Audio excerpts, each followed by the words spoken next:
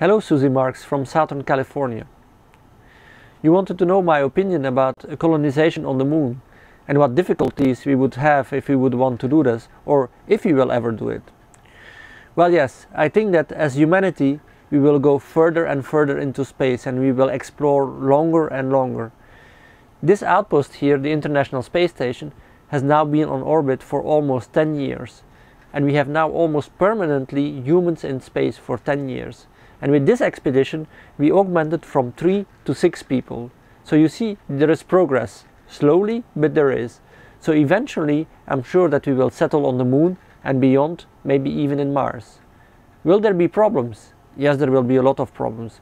First of all, the moon does not have an atmosphere, so we will have to protect ourselves in a closed environment like here. But also, if we go to the moon, it will be unable to transport all the goods, all the food, all the water that we need for a colony up to the moon. We will need to learn to be self-sustainable. Well, this is also something that we study here on board of the International Space Station. For example, we are developing technology for water recycling. We already recycle our urine here on board of the ISS. But we will have to go beyond that. And this is where experiments like this, for example, come in. Here is the European Biolab rack.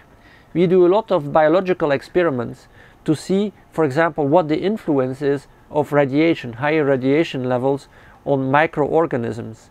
This is important because if we want to recycle more and more, we will need to go to bioreactors.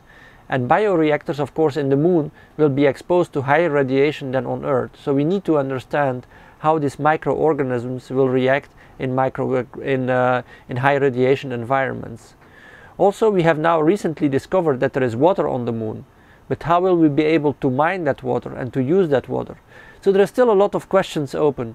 But I'm sure that with our ingenuity and with our dreams, with our perseverance and with international cooperations, as we have here on the International Space Station, we will succeed.